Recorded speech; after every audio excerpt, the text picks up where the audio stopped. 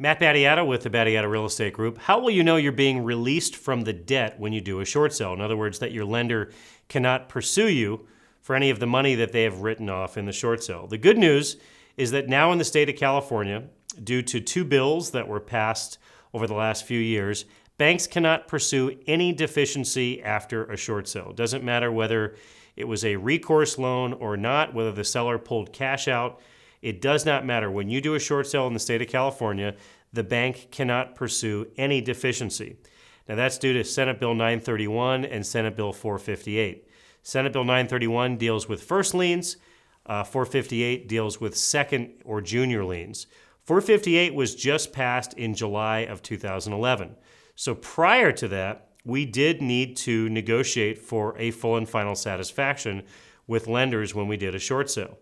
However, after July of 2011, again, lenders cannot pursue any deficiency. So when you do a short sale, it is a given that banks cannot follow you, go after you for any money after the short sale. It's a done deal.